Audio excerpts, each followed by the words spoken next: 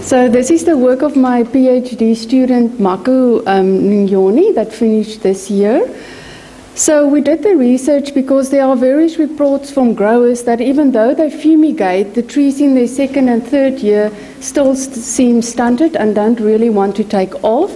There are really various reasons for this, which can include ineffective applications and suboptimal soil preparations, as well as nursery material that are contaminated with the ARD pathogens.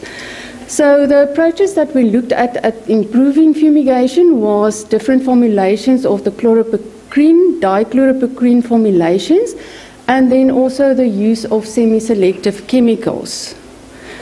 So what these semi-selective chemicals are, remembering that ARD is caused by a bunch of organisms, we selected chemicals that targeted the different groups.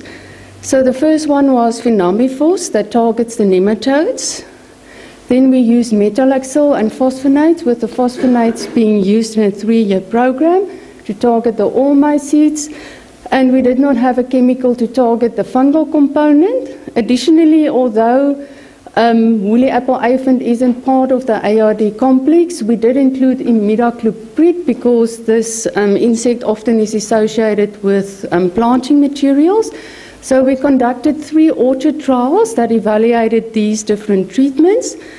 2 ratios of the chloropicrine, dichloropicrine, with the low one being 33%, which is the standard which most growers currently use, and then a higher one of 57%, then semi-selective chemicals on their own, and then also the semi-selective combines with the fumigation.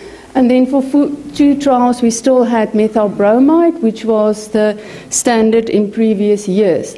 So we measured tree growth, shoot length, and trunk diameter for the first 4 years or 3 years of the trials. And with regard for this measurement, all of the treatments were effective. They significantly improved tree growth relative to the untreated control. However, when we looked at yield, so I'm going to show you 2 graphs. This graph shows the yield of the first and the second year, as well as the cumulative yields. So for the first trial, what we saw was that there was a significant higher yield when you used the high chloropicrine formulation. And we also saw in the second trial, which I'm not going to show you the data, that the high chloropicrine significantly improved yields relative to the control, whereas the low chloropicrine could not do this. And then in this trial specifically, we also saw if we combine the semi-selective with the low chloropicrine formulation that we significantly improved yields, and with this trial we almost got a 160% increase in yield with this specific treatment. Then in the third and last trial, we were actually not surprised that we got this result, where none of the fumigants actually significantly increased yield, and our best treatment was the low chloropicrine combined with the semi-selectives.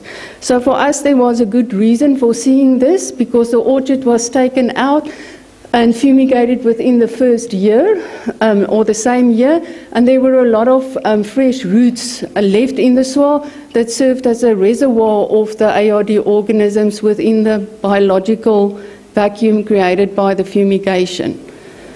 So the organisms that we saw were prevalent in the trials was Phytophthora and Catorum, and we also think there is an interaction between them. So we think in ARD these pathogens are important to control. So the recommendation is to rather use the high chloropicrine fumigant instead of the standard low that most growers have been using. And then also to add the semi-selective combined with a high chloropicrine, although we haven't evaluated this extensively, I think considering that our plant material is often contaminated with the ARD pathogens, and especially if you're planting on a site where you could not remove all of the roots or there are very fresh roots, this is a good protective measure. And then I would like to thank Hardgrow and Thrip for funding, and especially Mako for doing all of this research. Thank you.